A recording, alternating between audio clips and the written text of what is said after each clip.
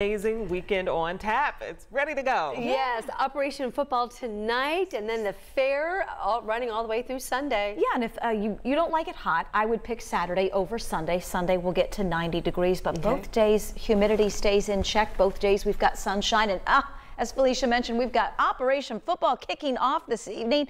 Temperatures will be 70 to 75. It is going to be a really nice night for any of your outdoor plans. Maybe you're headed to Ruoff for Luke Bryan, a big show out in Noblesville this evening. And our Fever are at home tonight. Temperatures 70 to 75 all the way through about 8 or 9 o'clock. Overnight will drop into the upper 50s. This is your Saturday forecast. 74 at noon. Highs will be in the low 80s. We do get to 90 degrees on Sunday afternoon. As the heat starts to build, I'll have some safety tips for a heat wave that's coming next week. All right. Thanks so much, Angela.